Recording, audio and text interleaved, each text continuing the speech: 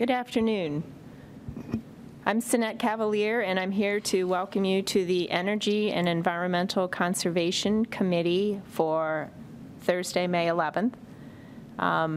We're in a very unique setup here, so I think it'll be a little bit more challenging for us. Our intention today, in addition to our usual agenda, is to have some time as a work session to dive a little bit into the Tree City USA tree ordinance process.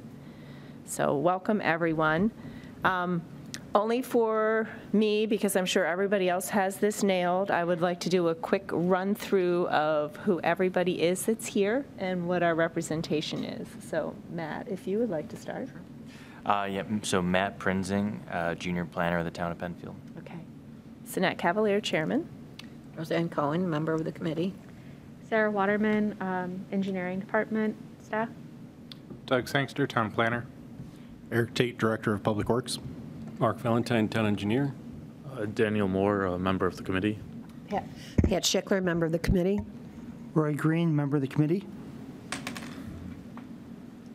Okay. That'll help me keep everybody straight. Really bad. So thank everybody for coming today.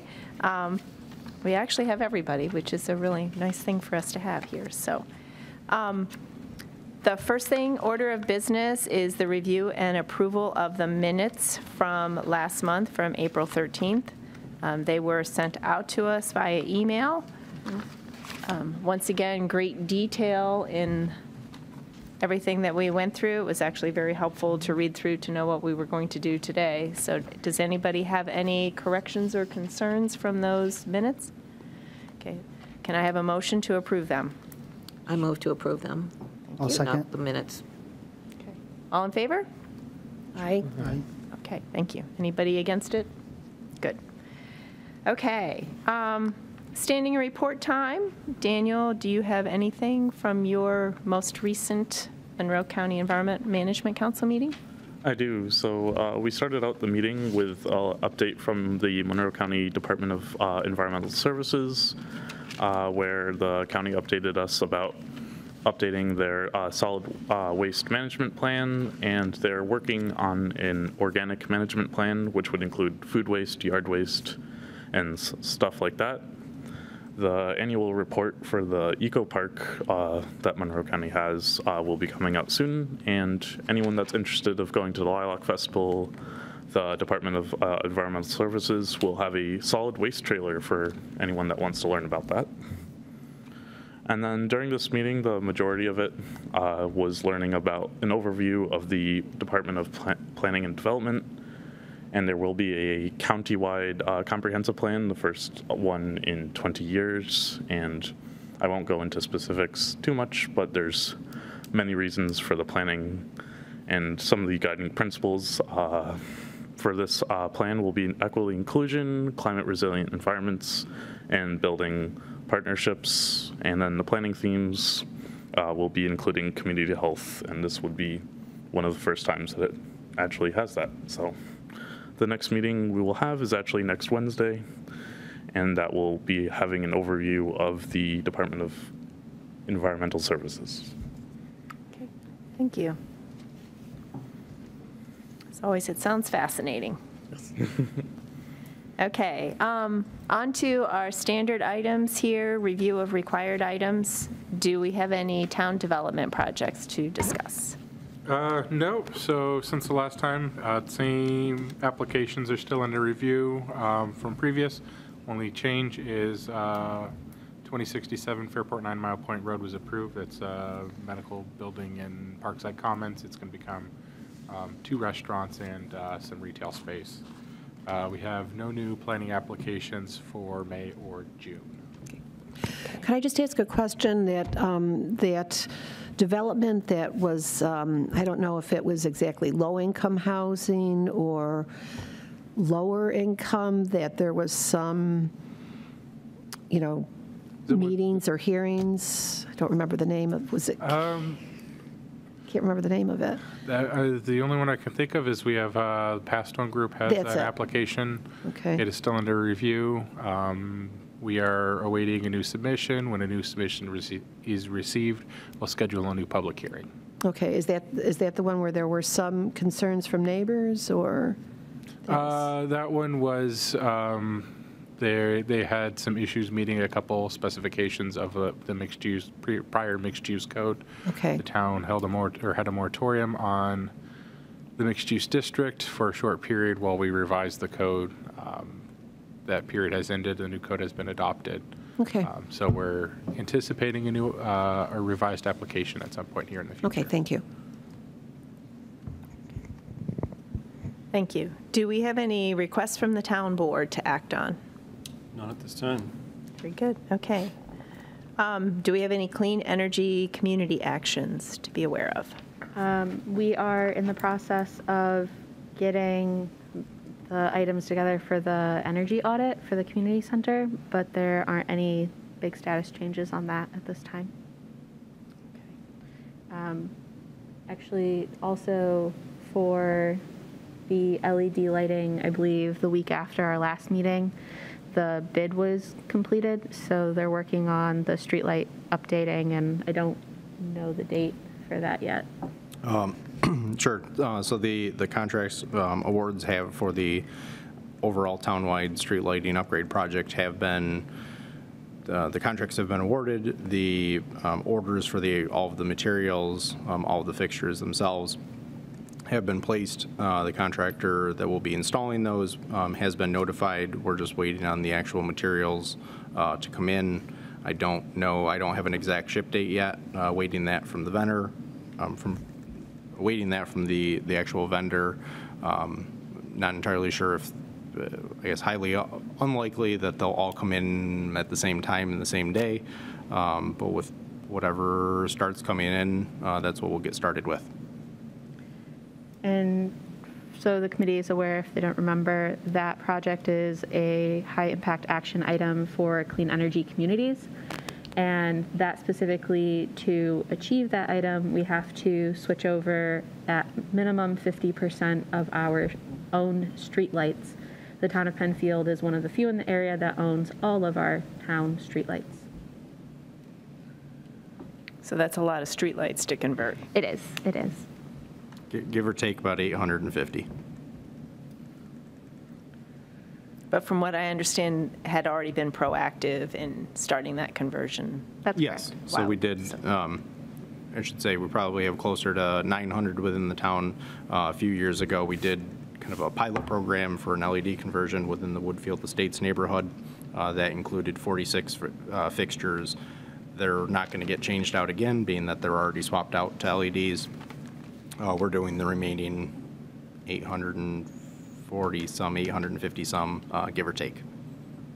And then as repairs have been made over the years, some of the ones we have changed out ourselves with LED, all of those we will actually be, while we're changing them all out, whether they're LED or not right now, any that are LED we'll actually be taking back, keeping in our own inventory to be able to swap out all of the street lights, the ones that surround, Town Hall, the ones that we have in our parks, so that we can change those. They weren't included in the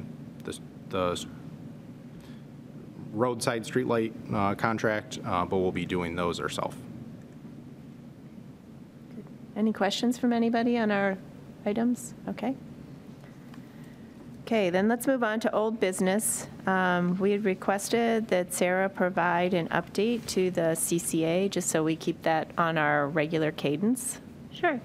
So previously at this committee, I think Roy requested what the timeline is for getting RECs and getting a copy of the RECs. Those are the renewable energy credits.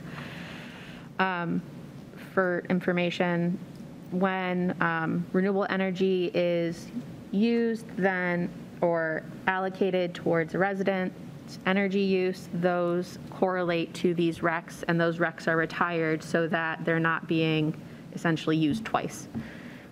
Just because you don't follow an electron from here to there, it's just to make sure that it's being properly done. We did reach out to Good Energy to get that information.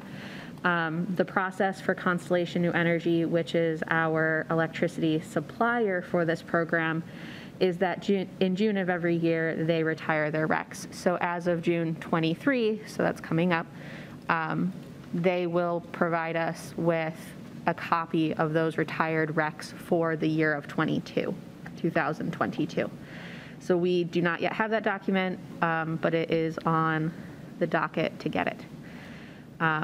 And then more specifically to our CCA program and what's going on right now, the program has had a consistent number of accounts for the last 6 months. Basically, that means that if people are leaving the program, the same number of people are signing up. It's staying level. As of the end of March, there's been approximately $150 average savings per resident within the program. And then that makes a total savings for the town residents that have been in the program the entire time of just over $1 million. And that, again, is for electricity supply. With that savings, there is also the consideration of this being overall a 50% renewable energy program. So half of the energy that has been used by those residents is hydro rather than the regular RG&E mix. So it is also a green program. And then looking back in March, the average RG&E rate for that month was 8.44 cents per kilowatt hour. And the 12-month average, looking back to March of 22, those 12 months was 7.2 cents per kilowatt hour, compared to our program rate of 5.77 cents per kilowatt hour. Yeah. So that's the current update on the program. Go ahead. It's a question. What's the process to verify the number of RECs retired match the number of kilowatt hours that were consumed under the program? I do not know that off the top of my head, but I can work with Good Energy to find the answer out. As the program has been going on, every month they've been providing us with the number of kilowatt hours for usage. So I believe with that, we should be able to backtrack when we do get the actual documents. And is Good Energy a third party that's doing a verification of that program? Yep, they are. As our administrator, they don't get paid by us. Essentially, the way that their contract works is they get a tiny portion per kilowatt hour that is used, and that's how they make money. So no matter what in the program, they do make money, but that makes it so that they aren't essentially liable to Constellation New Energy specifically. Yep. And then the last question, will the RECs that are retired, their certificate numbers be posted publicly online? I do not know at this point. I think that's something reasonable to look into. I don't know if that's regular process, truthfully. But at minimum, once we get those documents, that is something that is foilable. So if residents are looking for those specific information, like that specific information, and it's not posted on our website, then that is something that a resident can get. I would suggest, and I don't know if that's a standard process or not, but it's a public program, public recs that people have signed up into, then they should be publicly available. Okay. Whether it's FOIL or not, but. Is that standard practice? I mean, I know nothing about what you're talking about to understand. I know the rec verifications are standard, so if there's, usually those are recorded in some sort of, one of the major rec registries, and those are typically recs when they're retired or retired publicly, so they're not double counted. But I don't know if it's standard for a clean community program like this. No idea. I don't know how big those documents are and those kinds of things. I think that would be a limiting factor depending where it goes on our website, that kind of thing. But like I said, everything in that manner that comes to the town becomes foilable. So it is available. It's just there's will be available. There's just a process residents might have to go through if it's not posted on the town website. But I can make that recommendation. Sure. Yeah, and I don't think you need to post the, 500 pages of PDF documents that show the recs. I think you just need to do these certificate numbers were retired, and just give a listing. Okay. Any other questions? Thank you. Okay, event updates. We had quite a bit that went on at the end of April, so. I'll start with the EV car show, and then Matt can address Good Neighbor Day. For the EV car show, that happened on Arbor Day, so that was April 29th. There were 200 attendees and approximately 70 cars at the show. Those were both resident-owned and dealer-supplied. They did have 2 different dealers there. And then there were 11 groups tabling at the event. That consisted of a wide range of things, but from Healthy Yards Monroe, Color Penfield Green, to electric car associations, and it was a fun event. It was educational, and we also, at that event, Supervisor Debbie Draw presented the Mayor's Monarch proclamation as part of the event, so that was exciting too. She also, at the next Wednesday night town board meeting, presented that again so that it would be read into record.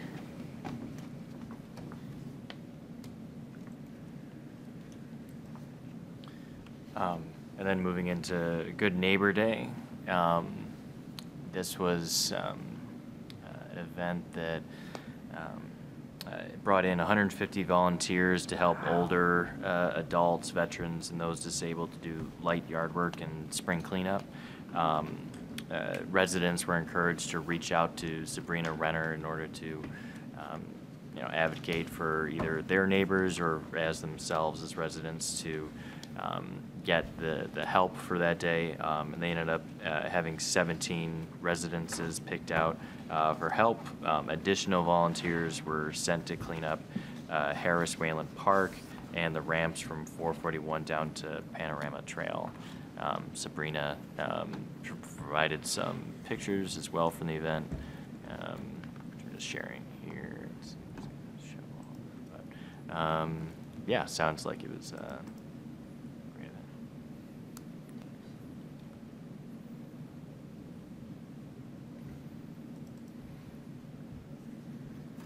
Were there T-shirts? Yeah, I was just going to ask if there's special shirts or was that particular group? That's, yeah, so looks like this is Good Neighbor. the Good Neighbor Day shirt. Very cool. This is an annual event in honor of Terry Rothfuss. So I don't know if anybody knew Terry. He was a longtime farmer in East Penfield, still has family around. So this was something he had kind of done, and just to kind of look out for friends and neighbors, and so in his honor, his family and the community center have continued on with that program to honor him and keep this going.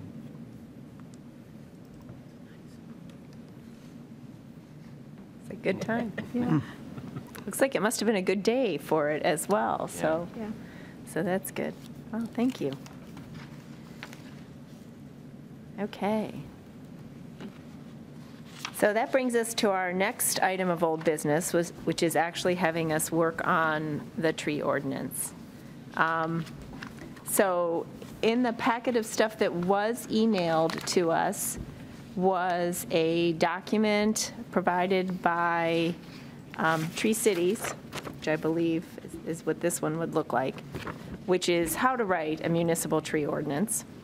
And then there was also 2 sample tree ordinances that were provided, one with a tree board and one without a tree board. And it's I did have a time to actually look at them side by side. The only difference really is that one chunk with, do you have a tree board or not have a tree board? And then there was also included some of the local ones, the Brighton Forestry Plan and the Brighton Tree Code, the greased Greece Forestry Plan and Greece Tree Code, and then the Irondequoit Tree Code, as well as Orchard Parks requirements, what they had put in place, and then Tonawanda's version of it. So there was quite a bit of options for us. So I think what would be most useful for us to look at is maybe just real quickly kind of go through. Sarah, do you have kind of a mental idea of what the list of requirements are that we would be expecting, or are we best to just I can start give you an from- idea if I find my document that I brought for it. So I know we had a lot of discussion at our last meeting on putting it in code or putting something in and then keeping it as a separate reference document, which makes it a little bit easier for it to get updated versus putting all the verbiage in code. Whether we wanted to have a formal forestry plan to go with it, or whether we wanted to reference things that are already in the code or already in practice.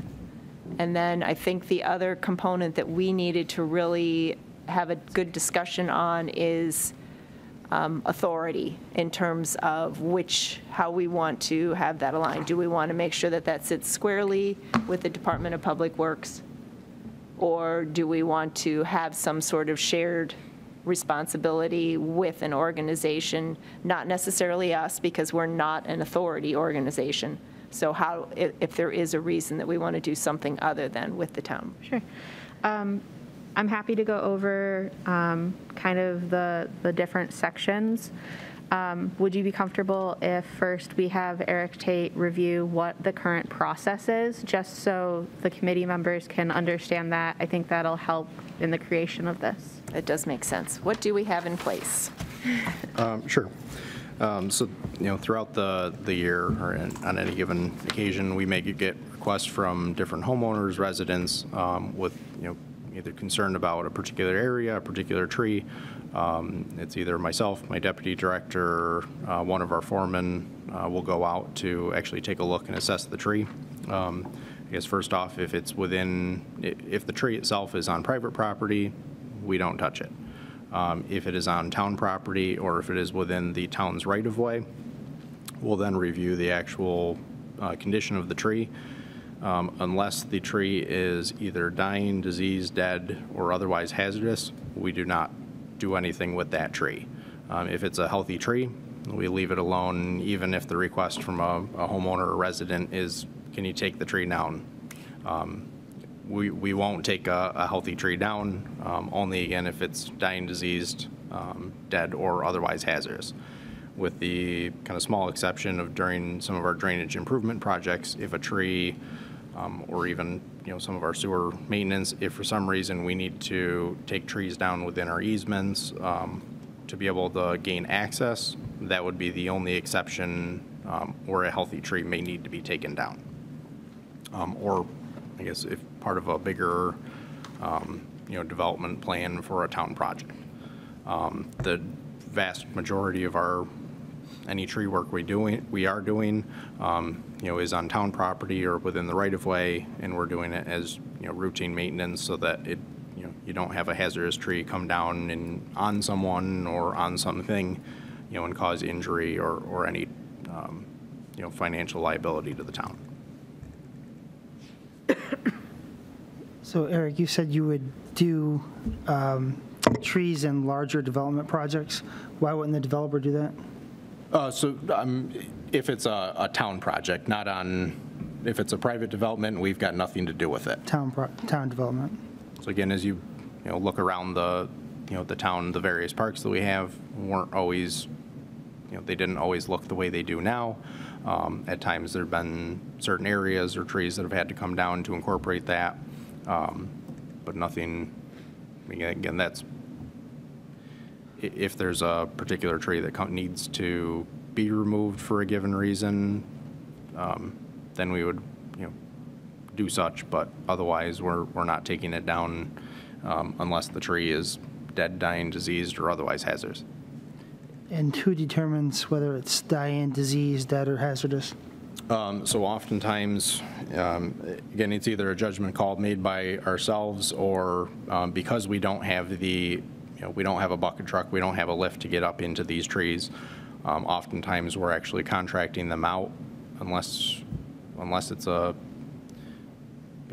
smaller tree, roadside tree, or it's a tree, in the middle of an open field within one of our parks, and there's no hazard of, if the tree were to, tip the wrong direction. Oftentimes, we're actually contracting that out to,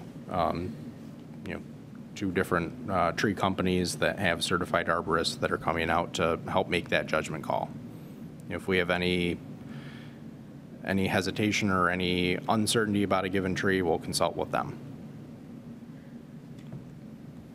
Is there any activity to survey town property for diseased trees in advance of, early signs or any of that? Or is it just as a tree becomes apparent that it's in distress? So a little bit of both.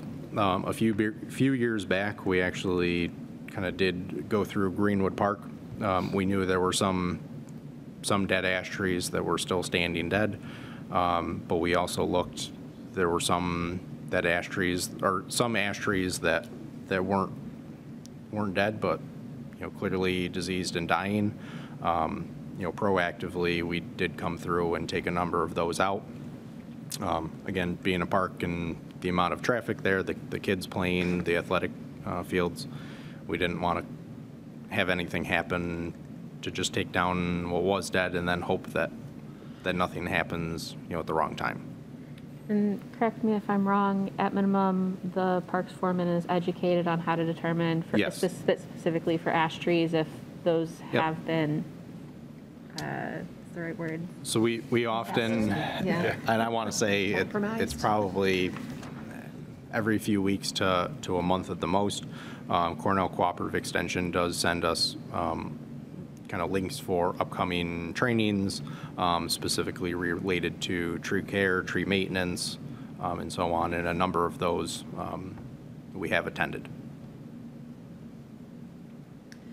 So when you said that if it's on private property, you don't touch it, but if you're called out, are you asking questions beforehand? Is it like in the middle of your backyard, or is it on a border, or do you know any of that in advance? We do often try to get a little information from whoever's either calling or emailing in to understand which particular tree, especially if they have more than one tree in their yard.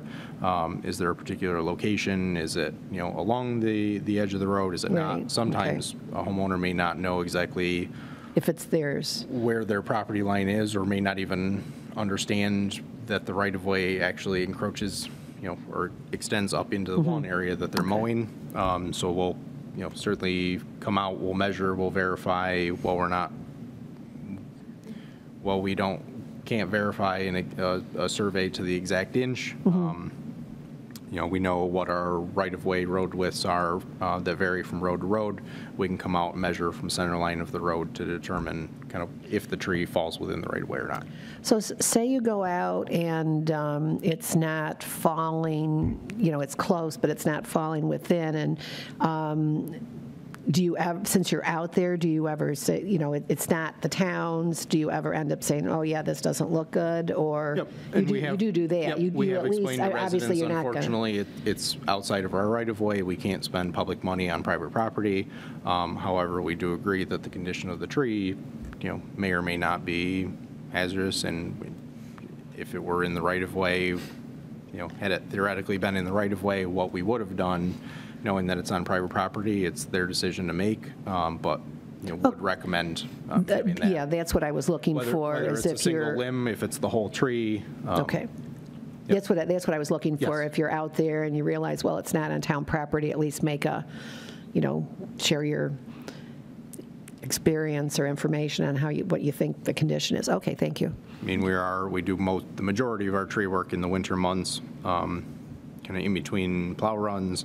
We're going down, we're trimming back, from sidewalks, from the roadway itself, to make sure that any lower hanging branches, especially when they have snow and ice on them and are hanging even lower, that they're not hitting not only our plow trucks, but school buses, delivery vehicles, passenger cars, that you're not ducking to get under limbs as you walk down a given sidewalk. We're going through and trimming lower hanging branches, but again, trying to leave as much as physically possible as well. Okay. And then the alternate to that, now that we've taken things down, is there a protocol for planting trees, replacing? So within we typically do not plant trees, especially if there's a tree that is within the right-of-way and at the request of a homeowner is, to be taken down. We currently do not provide a replacement tree. It's up to the homeowner if they want to. However, we also require them to plant that outside of the right-of-way so that we don't have to spend additional money in the future trimming or removing that tree when it gets big enough or does, gets to the point where it's in poor health. We do, throughout the year, we often do get requests or I guess more offers from residents from different organizations and groups to provide trees to be planted around the town and within the parks, and often do take them up on that. And then, they'll provide a tree, they may go buy it and pick it up at a nursery, bring us the tree, and then we actually plant that tree. And then similar to the tree giveaway last year, the town does sometimes pursue grants for tree plantings in our parks and on town land. But do you, barring grants to plant trees or organizations or neighbors wanting to purchase and donate a tree, are there any, I understand you wouldn't, replace a tree in a right-of-way, but what about, for instance, the ash trees that were taken down? Was there ever any plans to replant that, if there's a whole section of trees that you're taking out by the town? Or maybe no money's set for At that? this time, I don't believe there's a budget item for that. Okay. However, like I said, we are pursuing grants for that. Sure. And there are grants specifically for areas that there have been ash tree removal. Okay. And even that helps improve the likelihood of getting some of the grants that are out there. Okay, it was just Sure, it's valid. as you say, to know what's out there. Yeah. Out of curiosity, on an average year, how many trees get donated for planting in the park areas? I don't know if I off the top of my head, I really don't know that number. I can could do certainly 10 find out. or 100. I'm not talking 36. I'm going to say you're probably closer to 10. Okay. And how many trees do you typically take down in a year? Again, that also depends on the year and I guess the location. We've 2022 order of magnitude. Probably a few hundred, most of which, the vast majority of which have been dead ash. Yeah. Are there any, how should I word this, historic or biologically sensitive trees that have been identified in the public areas that you know of? Not that I'm aware of.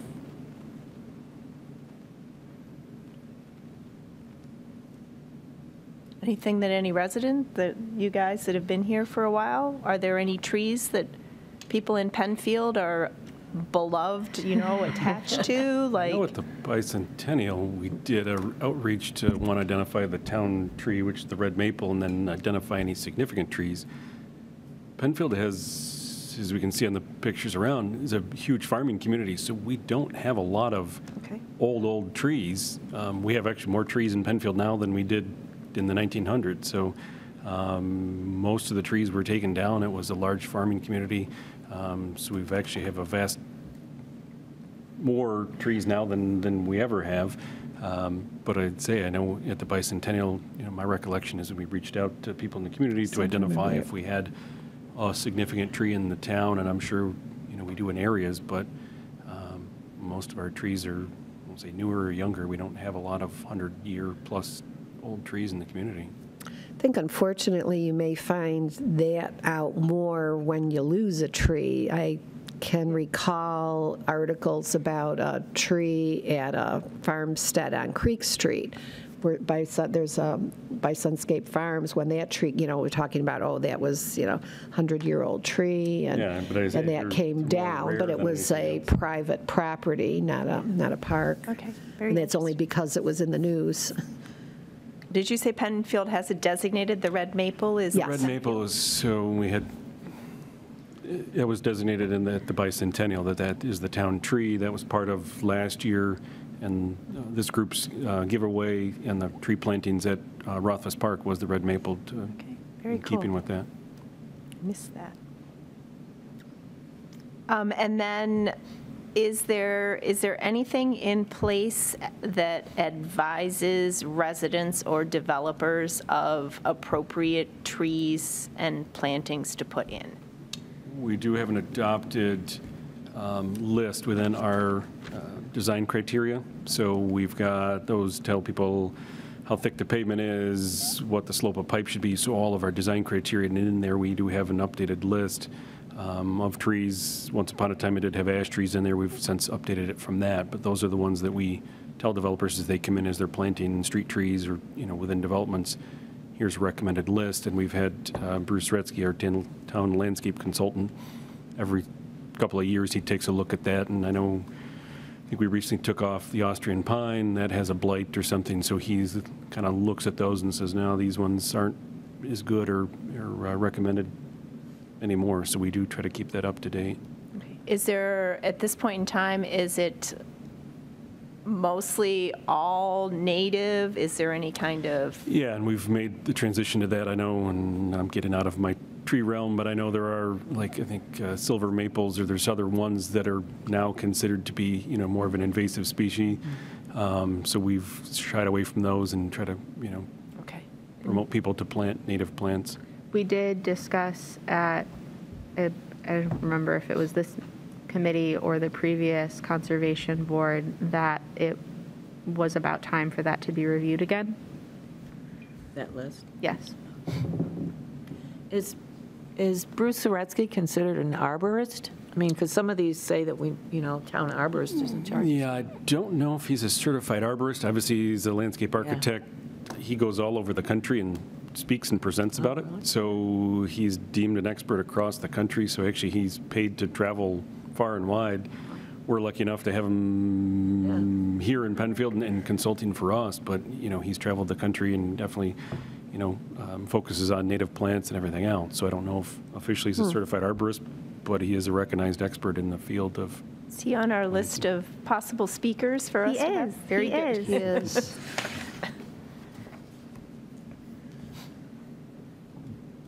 Okay. We just know the cost. Correct. I did figure that out. I just don't know how long he would be speaking, and that's what changes it. It's an hourly cost. Oh, okay. So if we have a specific topic we'd like him to speak on, more specific than trees and plants, then we can figure out a more specific answer. Like invasive species or something like that. Or native plantings, or New York there's a number of things specific, you can yeah. cover. We did have and we kind of diverted off topic, I think we had the DEC come in, I think Doug organized that a couple years ago to come in and talk about invasive species and talk about some of the plants. We've got those groups that. I don't remember what organization she represented, but it was Hillary Mosher with, There was it just might have been Cornell Cooperative. there was just a Some of the class this week forestry and- on invasive species. I'm sure we could get the same contact information if the group wants that again. And I can say our parks foreman, Tim Masterton, has actually been in contact with an organization, I think even just yesterday, that has offered to come in and is looking for specific invasive species kind of within, our own town parks and community, and provide recommendations as to what to do to try to, remove or eliminate those and prevent any further spread. I don't recall the exact organization, but I know he's been going back and forth trying to get a little more information on what they could or would do for us. That would be an interesting speaker to have once they determine what is been spotted in Penfield. And in the past, we were looking for like 20 minutes or 15 or 20 minutes, not overly long, because it would be part of this meeting, so that we wanted to include our working agenda as well as time for presentation. Sure. I think it'd be great, too, if we did have a speaker like that come in and we were able to identify things in Penfield that were invasive that residents could look out for. We provide that as a community service information piece and say, be on the lookout for giant hogweed or whatever it is, and so residents can understand what it looks like and then how to identify and spot it and then what to do about it. And I think that's part of their, I'm kind of looking back, I believe the organization he's been in communication with is the Finger Lakes Institute, in conjunction with Hobart and William Smith colleges. And I think the part of the intent was that they would come out while they're kind of spread, they need to or trying to help every community, and maybe not be able to dedicate a ton of time into any given location, but at least to try to pass on some of the knowledge so that we now, we also know what to look for, what to do, and can try to help educate the community ourselves.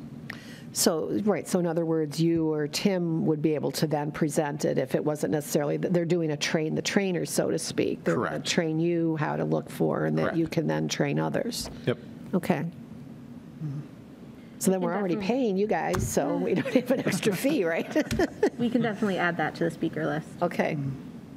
Yep. Very good. And I did, again, it's slightly off topic, I did add the speaker that Roy sent out this afternoon. You said that.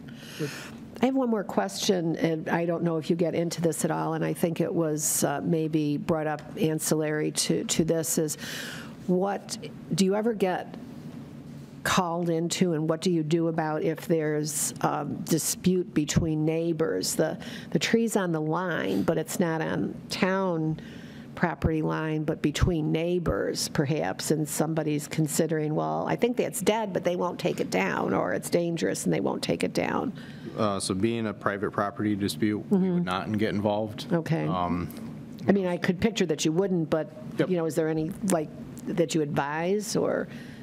Just that it's a private issue. Civil matter. Civil matter, civil court. Neighbors and hire a surveyor, we don't have the expertise to delineate the property lines, so I always recommend people hire a surveyor, delineate your property line first, and then know if it's yours or not, and then from there you can talk to your neighbor and decide, if it's on the line, who's going to take it down. And Okay. Nobody has neighbors like that, so. Okay, so now I'm going to ask you probably a really strange question. As we work on putting together an ordinance, what would you like to see that is not in place? I don't know that I have a good answer for you just yet.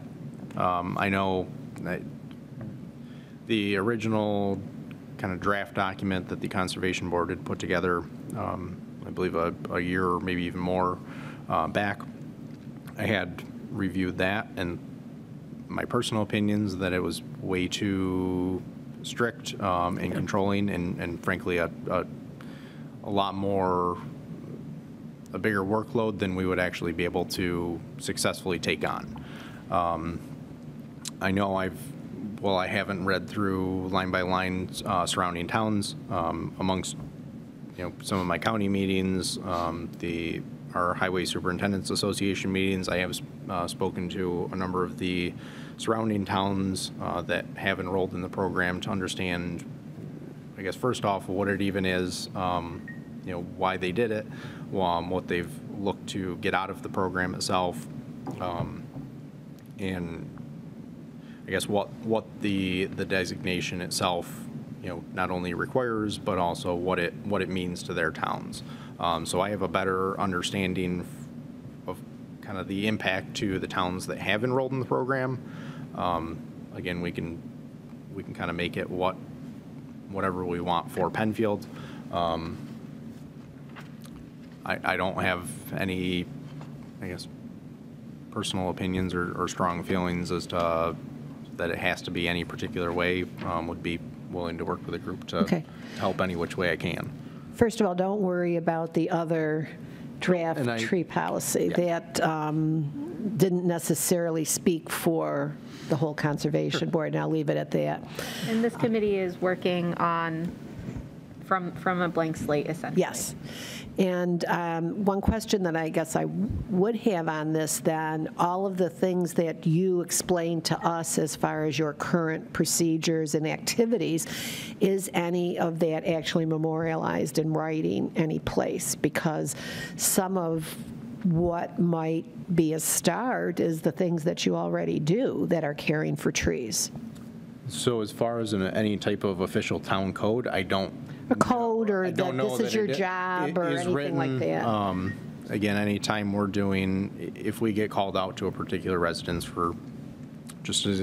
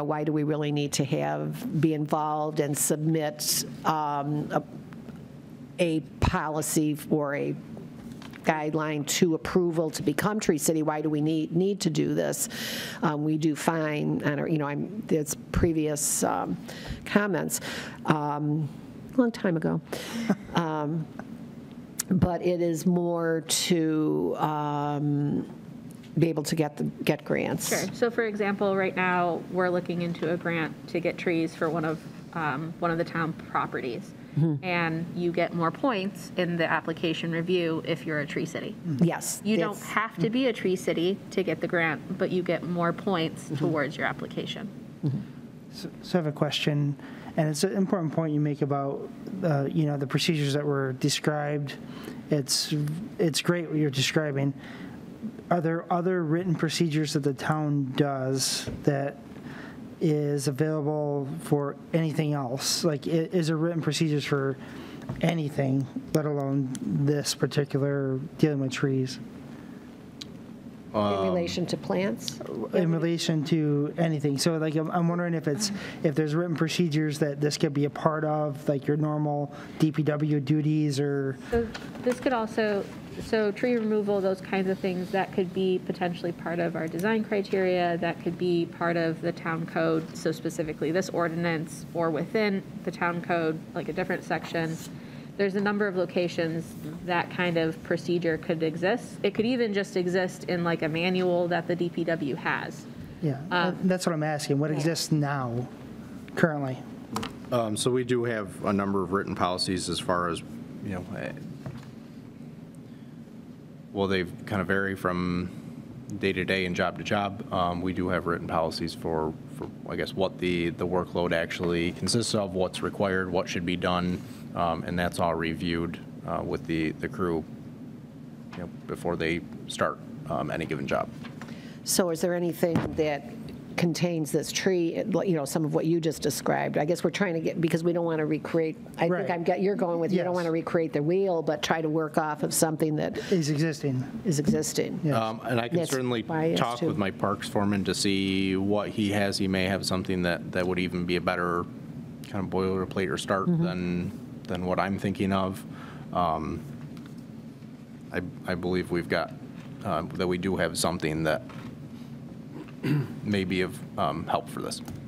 Yeah.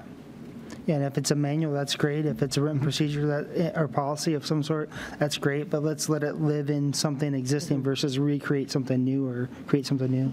And take advantage of what you already Are doing. do. And I think if we have that, it only can help you, you know, as you get new employees, or 50 years from now when you decide to retire, and you can pass on to somebody else. So. That's like his job. That number is supposed to go down each day, not up. Be fun. Okay. So thank you very much for the input. I think we'll go ahead at this point, and I think Sarah loop back into what our kind of game plan might be. What things do we need to answer? What? So Matt pulled up the spreadsheet that we discussed at our last meeting that covers the different sections of the ordinance that we need to have. It also contains, so his document does not contain a tree board, just for reference, because that's not a requirement, that's an option. So if you'd like, I can go through the different sections and give a general idea of what's included. From there, what the goal of this committee, I believe, is that we will work on and write the ordinance. We do also have that boilerplate document Which that is what Matt he also just pulled up. called up there. Thanks, Matt. So I can go through the different sections. So If that works, go before we ahead. do that, Yeah. are you comfortable with the sections as we went over them last time, or would you like that review? This is the idea of authority and purpose. I'm not even and- sure if I recall, do you? We did go through a lot of those questionable sections, but I think it'd be good to go through the whole thing. Okay. I was And- going to ask the Then let's same, do it. given that I wasn't here, if you could even just do a Okay. brief run through I of just it. wanted to make sure it was value added, so. I'm going to clarify. You'd like me to go through the different sections, or you would like to go through the entire document? The different sections that are required. Okay, great. So starting at section 1, that's the purpose. It's pretty straightforward. We're just defining why the town is looking to create this ordinance. Section 2 is definitions, and that's just explaining what different terms mean. Section 3 is the authority and the power. That specifically talks about who is responsible, whether it's a managing department, a specific director, if it's like the head of the DPW, if it's the town planner, the town engineer, and so on. And then within that, that also explains how coordination between the different departments work. So say we're looking at planting trees or the town's looking at planting trees and we need to determine exactly where they go. Most likely the Parks Department will reach out to engineering, we'll do some work together. That may also include the planning department for locations and mapping. That's what that section covers. Then moving forward, I believe this committee did agree to not include the advisory tree board at this point, or do you want me to review what that is? That was the alternate? Yep, that's the version? alternate Yes. version. Yeah, no, I think Okay. just go on with, So then we the next- understand that is one of the authority questions that we need to ask. Then following that is tree planting and care standards. Most of the different plans that we've reviewed or discussed will refer to a town forestry plan. That can also refer to something along the lines of the town's design spec or specifications. So that can refer to another document. If the committee believes it's valuable, we can also discuss including that in the ordinance. But it should be considered that if those details are included in the ordinance, anytime that those details need to change, it has to go to a public hearing and to the town board to change them. So say different care standards are determined to be better 10 years from now, and we want to change that, that needs to go to the town board if it's memorialized in the actual code versus the design specifications or a town forestry plan.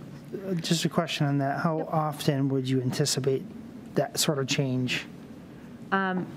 Because I am not an expert in trees or forestry, I don't actually know how often standard care practices change. I would have to refer to Bruce Zaretsky or one of the experts that we would reach out to. In general, how often does he tweak that design considerations? Maybe every 5 to 10 years. So it's not So all I that think- frequently? Not all that frequently, but I think just as stuff comes up, or say we've got a blight or something else that's coming on with specific trees. Obviously, when I first started, ash trees were a great tree to plant in right-of-ways and plant on properties, and obviously that's changed, so, we've taken those out. So it's not an every year, but, maybe every 5 years, we kind of take a look at that, unless we know that something's come up to revisit that. So would he approach you and say, hey, we got a problem, we need to It's kind of gone change both this? ways, and we've looked at stuff and said, hey, something's up, or he said, we've spent a This little while. ash thing is out of control, we Been a little gotta. bit since we've looked Yeah, at those, and I know we've got some new things. Let me take another look at that. That's even recently, I think one of our staff members looked at the list and said, oh, I believe this is considered an invasive species now. Yep. So it's whoever gets to it first. Okay. And the tree planting. Were there any more questions at this time? Well, would avoiding having to change something and changing code, isn't the fact that they're putting, look at this, conform to national standards, ANSI Institute, because they're going to be updating theirs as things come up. And the same thing with the preferred species list, the director shall maintain, or I don't know who will be the director. The authority, but shall maintain an official list. The official list's not actually the list itself included into this ordinance, so No, it would it not- seems it would that not it's be. already set up to That would be be my fluid. recommendation. Yeah. It would be Some- fluid. Some municipalities have chosen to define more detail in the code. So Okay. it's my job to give you that information and your responsibility to help make the decision. Yeah, okay. But just for full clarity, some are including it in the code and some are not, and there's positives to doing that and there's negatives to doing that. Yeah, I would And several with have done the- a full forestry plan, which is, as I scanned them, like a 50-page document that was like well outside my comfort zone in Yeah. creating. No, I prefer something fluid without having to go through a lot of code and policies to get something updated, Okay. personally anyways. Were there any other questions at this time? Then continuing on, a prohibition against harming public trees. That basically details what people can't do along the sides, the terms of like, one of the examples is you can't top trees. So like just chopping them in the middle and taking the top off. Yeah, so that one's kind of straightforward, I think. And it's all related to public trees throughout the whole thing, correct? Yes, It's not yep. private. Everything in the ordinance is pertaining to public trees. Does it include trees and right-of-ways as far as it's written now? Yes, but the town has jurisdiction over town right-of-ways. So like county and state right-of-ways, we cannot control. Does that make sense? Yeah, so like, I'm just reading this little line right here where it says you can't attach a cable wire or any other object to street, park, or public tree. So like if a tree is in the right-of-way, that's considered a public tree. If somebody hangs a wire on it or a sign on it, that would be against this code if it was written this way. Yes, that would be accurate. I don't like that, but sure. Well, we get to, Yeah, we get Yeah. to talk through it, but Yep. Yep. I just want to understand what it's written. yeah, Yep, that's my understanding. Okay. no for sale signs. Or lost animal or garage sale. I'm going to say, if you attach a sign to like the tree that's in my right-of-way on my front yard, it's over 100 years old, you're not going to hurt that tree. But it could be as simple as a swing, too. So Yeah. it's just the idea is what do we envision something like that, and what would we feel was reasonable and not reasonable? Right, yeah. And some municipalities are more historical in certain areas and care a lot more about those types of things. And that may be why they don't want that. But yes, this committee gets to help make that determination. Were there any other specific questions at this time? Okay. Then continuing on, for adjacent owner responsibility, this kind of explains that like I think they're not allowed to plant a tree in the right of way if they fail to meet the requirements, then there may be a cost to them. So like if in my front yard I take out a tree that's in the right of way, it may end up being a cost to me to replace it. Those kinds of things can be included in that section. Then certain trees are declared a nuisance. That is actually a section we need to make a determination of the phrasing. So it can be declared a nuisance or a hazard. As the DPW has previously done it, it's my understanding they prefer the term hazard. Hazard can be more specific. We would also likely put a definition of what's considered a hazard in the second section under definitions. And I would agree. I think hazard would be more applicable. Just an example, a cottonwood tree, depending on the time of the year, that's a nuisance to someone that has allergies to that tree. Yep. And we often do get requests to take down cottonwood trees, as you see, pollen and the cotton itself kind of blowing around. And we explain, unfortunately, while it's a nuisance, it is a live tree, and we're not going to take that tree down for that reason. And with that, having the ordinance be as objective as possible is very beneficial for the town when we are enforcing things. Yeah, definitely agree. There's no definition for hazard now? I thought there was. There is for in the beginning. nuisance at the beginning, Oh, okay. but there's not for hazard. And that's just They've got nuisance. This version this of version, it, wherever they yeah. pull This version has got nuisance. Okay. The Yeah. other thing I was thinking too is like if you're doing maple syrup and you drill a little hole to put your maple syrup tap in there, that would be against this ordinance because you're harming the tree. Well, and Probably wouldn't be I think that might be a public tree in the concern with a right-of-way, public Right. tree. Property, that would be an issue if you're going into the parks Yeah. and decide you're going to tap the town trees and Yeah. make your own maple Trying to get a syrup. little Yeah, maple That's my syrup. plan. I Little mean, I wanna maple get some syrup maple syrup. business. But Sarah, when you were, actually, it's the section before, when you were saying, so it'll be something that we want to talk about, especially with Eric, it's on it, where was it? The adjacent owner responsibility. It says that they may plant and maintain trees in the adjacent parkway area, so maybe that's something, because I think when you read it, you had said that they could not. And that's what I mean, we would have to make the determination Right, of what because goes maybe in that.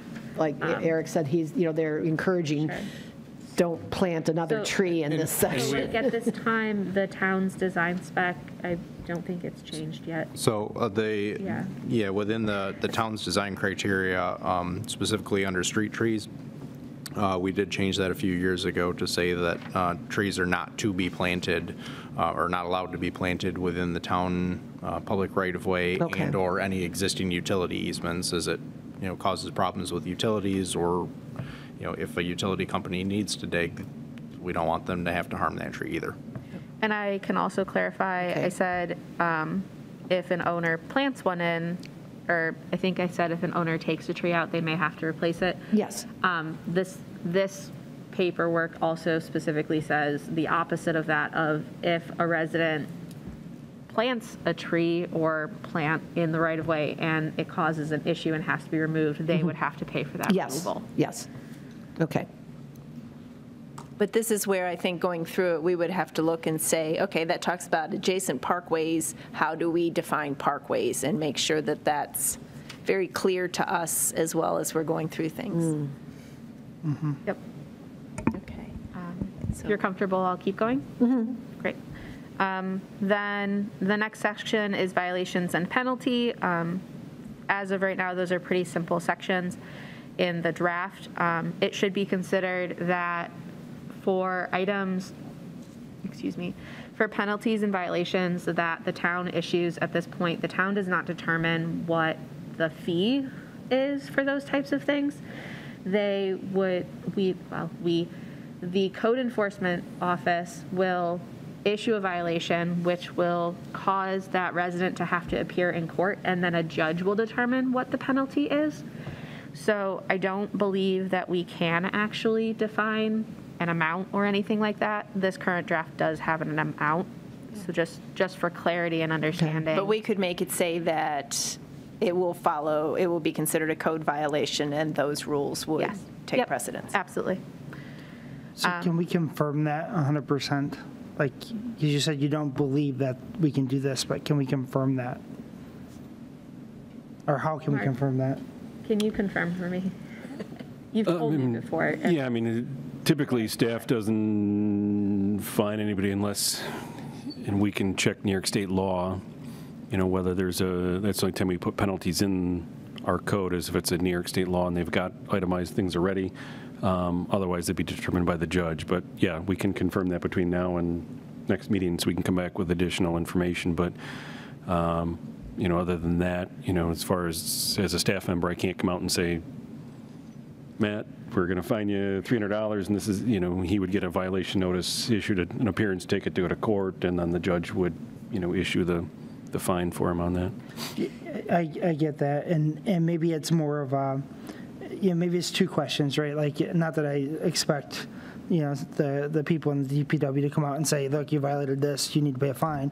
But maybe it's more of, if there's a violation, here's the fines that could be, for this offense, it could be this, or for this offense, it could be that. So there's like some categories of fines. And maybe that's the question is, are we able to set those categories of fines that then the judge or whoever can then determine if it's applicable or not? Yeah, I think that's a question for the judge to look at. And according to New York State, it can say if it's a misdemeanor, they already have determined levels. So it's, again, probably not up to us. They'll say if a misdemeanor is 200 to 500, Okay.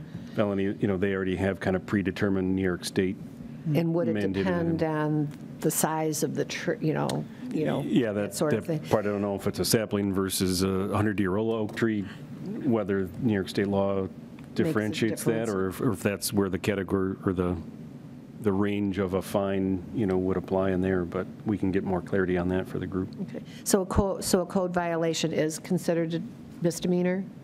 I don't know. I Yeah. just put it out there. I say again, No, it was in here too. I mean, it's right in there, so I didn't know. Yeah, just take this as totally made up. Oh, I know. Yeah, but- I just want to make Well, sure. No, I know it's totally made up, but it's certainly things, Yeah, as we're that's going something through it, we obviously can the say, judge can. as we're noticing it, to say, Yeah. go back to it or find out more on it.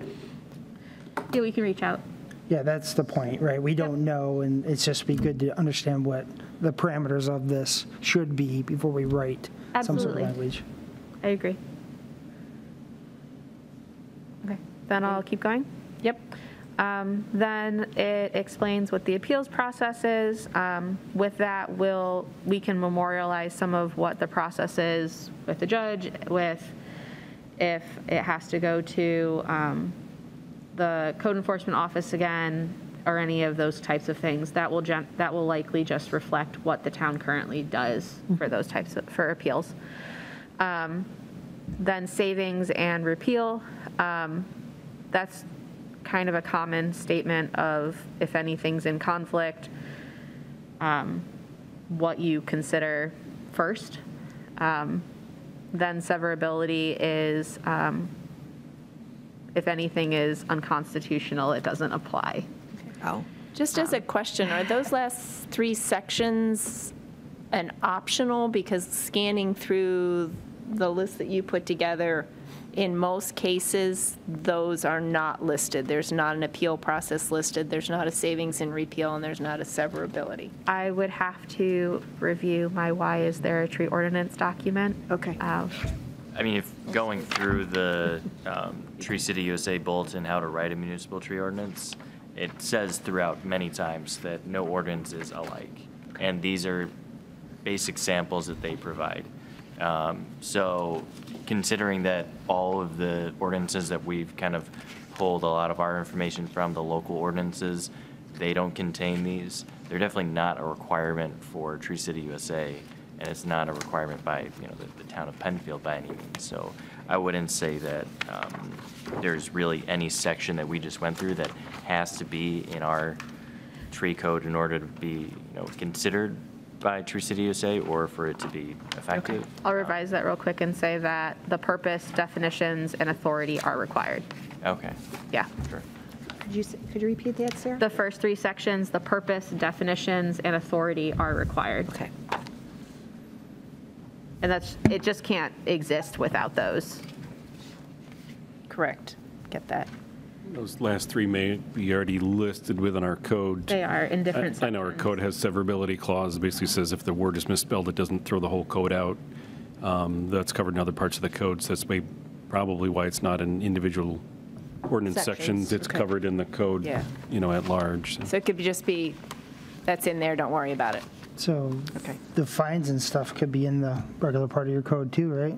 Correct. Yeah, and that's the part that may already be in there, and we just need to enumerate, what a violation is, or, it's a misdemeanor, and what it falls Right. under in the penal code under New York State.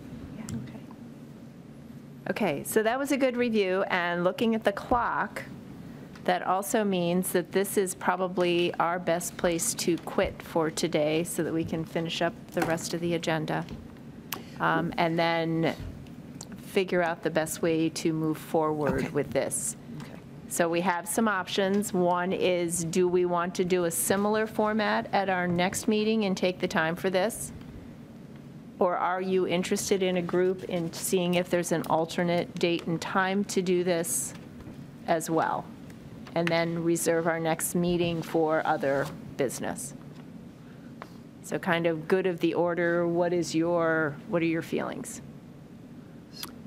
I don't know. So one question I just on logistics, right? Typically with a document like this, I'd want to see a straw man, and we have an example, right? So somebody just needs to go through and start adding in the pieces that make sense, so we have something to kind of review and go off of, right? So maybe I know there's still some outstanding questions, but at least we can get it started and saying this is the one we want to go off of. So maybe are we allowed to work offline and just have a common document that all of us can go in and just, wherever there's questions, we can just comment on that or make changes as necessary and then come back with a document that we can then walk through and make final decisions publicly?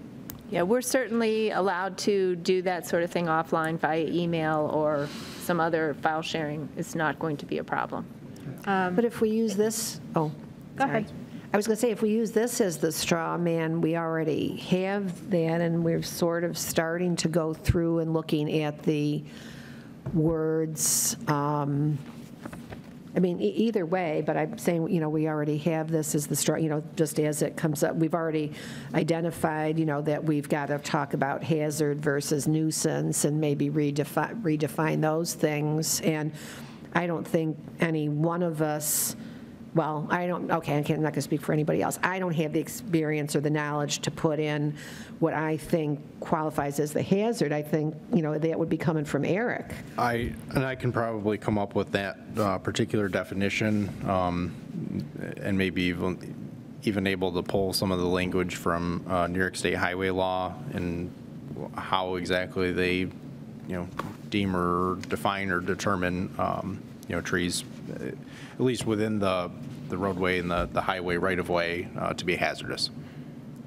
So if I'm hearing the members, understanding them well enough, maybe I can put together a Google Drive document that includes this draft ordinance. I can send that out to the committee members and town staff. That way the committee members can work on that between this meeting and the next meeting, and that would allow us both for everyone to input questions, for town staff to answer some questions, and then also for us at the next meeting to review the actual document as it progresses. Okay, that sounds good. And then we can, or even just to say, this is like you just said, submit questions or something that we'll have to talk about. In Google Drive, you can put you can highlight sections and put a comment, so you can put a question in there. We can just respond to that in the same document. Okay. The biggest thing with that is, because it would be a working document, say I go in and I want to change something, it would be helpful, I believe, to the committee if I highlight what I changed and acknowledged why I changed it or how I changed it so that other members know what's different. Sure. So just be very respectful in terms of commenting and identifying things. And then town staff will review it before the next meeting, but if, say, during the week of the next meeting, you input questions, that kind of thing, or the day of the meeting, you may not immediately get answers. So I've worked with Word like that and PowerPoint of making comments and changes and highlighting. I don't know, is it? It's very similar. Yeah, and you can track But you'll changes. send instructions on how to use that, because I think I've tried before. And I can send some, and if you have any trouble, you can come on in, and I We can get a help you tutorial during because I'm like, I haven't used and just that. as a reminder for everyone here, the town hall hours have changed to 8:30 to 4:30. So that is when the town hall is open. That is when we are at the town hall. So if you want to see us in person outside of this meeting and don't have an appointment, come on in during those hours. Okay. And let's give that a go, and then we'll just request that we go ahead and use a similar format to this for the next meeting. Okay. Okay. And I stated it just before the meeting, but just for everyone's awareness, again, the setup with the tables and the screens, that is something that PCTV is testing at this point. Most nights when we have this meeting, there's a public hearing afterwards, and this setup does not work for the public hearing. And because that is a decision-making board, the planning board is, their setup needs may end up coming first, so we may be back to the old setup. And they're going to figure out what they can do to make it the most accessible for everyone. That's good. I do like this way. I think having these extra even would make a difference with us all being able to see the words. Having it closer was So the to do big. that. And that's part of what we talked about. Yep, so that's good. Okay, so real quickly, I just do want to get through the rest of the official agenda so that in case we do have any other new business happening, we do get to capture that. So I'll move into new business, new events. Do we have anything going on in the next month? I do not have any new events at this time, but I actually do have a new business item that's more of an alert to the committee. The town is moving forward with the comprehensive plan and has begun their seeker review. So they did provide a document, their seeker document to us.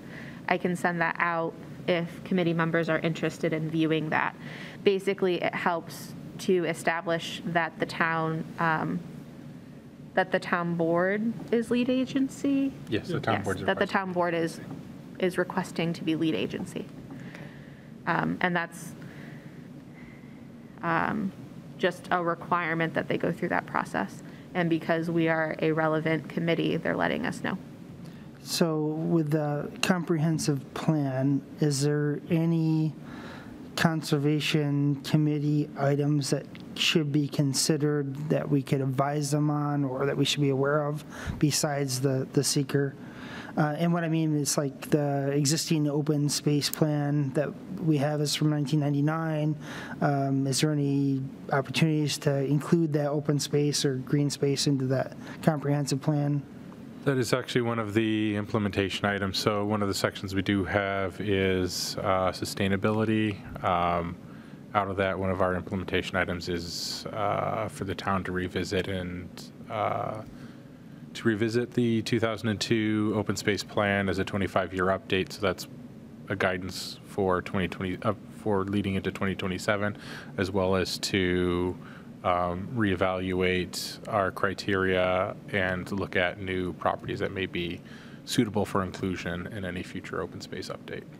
And is there any opportunity to identify, not necessarily new properties, but just like an overall assessment of what would be considered either agricultural, biologically diverse, conservation potential areas within the town? So in other words, we've got target properties that we want to potentially go after for open space, but are there other things that we should be looking at when we look at the totality of what's left in the town of Penfield from green and biologically diverse areas, and how does that fit into the comprehensive planning?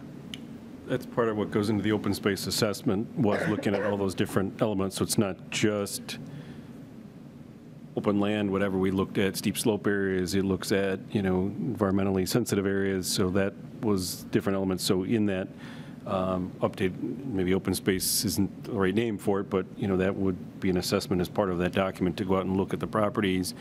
At that time, we'd put out to the residents, as we've done in the past, if anybody wants to suggest, promote areas, for the committee to look at.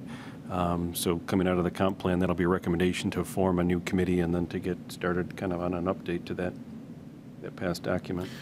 So the comprehensive plan is relatively broad, given that it covers a whole wide swath of topics on the general future and guidance for the town. So while the document doesn't have, I don't know if it necessarily addresses it in the same words as you're sort of putting forward as such, but some of the strategies and actions that are proposed in the document, I think, would follow along with what you're saying. So what are the opportunities for our committee to help or assist or guide or?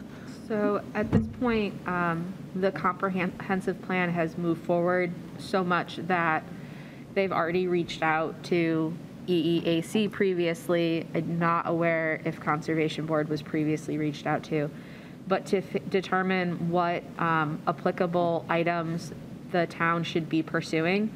So the comprehensive plan has started to include things like clean energy communities and climate smart communities. It's established that we should be considering the Monroe County cap that they're working on, and just those kinds of other items that we've actually been working on or the town has been looking to already pursue. So are you saying that it's too far advanced for us to now come in and? It's not really a comment period anymore. Well, I mean, it's going to go out to public hearing, Yeah. so Sure. it's just getting to the town board. It'll be going to them today, tomorrow. The town board will, take their initial look at it, and then they're going to schedule a public hearing, and then obviously the entire community is, welcome to provide comment and feedback on the plan. Yes, so if the committee wants to provide comments on the plan as a whole, I'd recommend doing it through a public hearing or part of it. providing public comments in that way. In terms of a wholesale review or drafting of the document's already drafted. There may be opportunities for the committee in the future to look at ways that some of the items the town is looking to take action on, the committee could have some or could assist with. The committee will definitely like- assist on some yeah. of the implementation actions, Oh, the way okay. it's written. Yes. Okay. Okay. And we already have been, in Yeah. a way, if you look at what some of our outstanding agenda items are. The idea that clean energy communities is one of those. Okay, so is that open to the public yet, or is it not out to the public? It is not open yet, so the town board will be scheduling the public hearing probably in July, I think is when, so they're getting the document shortly. They'll take a look at it, and then we're going to actually discuss it next week at the town board work session, and then the town board, whether they're ready or not, to then schedule the public hearing or set the public hearing date, so. But it sounds like, yes, there's enough interest Likely in be our a committee July. that if we could have access to it, it would be. Sure. Yeah, and So- it'll be put out on the website and everything else, Well, so so, it's and not just. for clarity, I'm just acknowledging what was given to me and was sent to our committee was the seeker document. So that defines what type it is and those types of things, and that acknowledges that the town board is looking to be the lead agency. That gets sent, like, it's a small picture. No, I So get at it. this point, it's not like I'd be sending out the whole document, but that will be available once a public hearing is set. And prior to that, is it foilable? I mean, we'll put it out on the website. As soon as the Yeah. town board I just schedules don't- the public hearing date, it'll be put on the website, and Yeah. then it'll be open for all So committees, maybe we residents to can, come in on it. maybe we can do that as a future agenda item once it becomes available. Sure. Look, just say, anybody look at it, what do we think? Yep. Yeah, or can we get it in advance of it going public? I can check with the town board. I mean, at this point, it's been just with the committee. So the committee's been working on it, and then it's going to the town board. So as soon as the town board discusses it next week, we can ask and see if they're ready to share it with the committees or if they want to just put it out to the community at large all at once. Sure. Then as a follow-up, I will send out the seeker document to the committee. Thank you.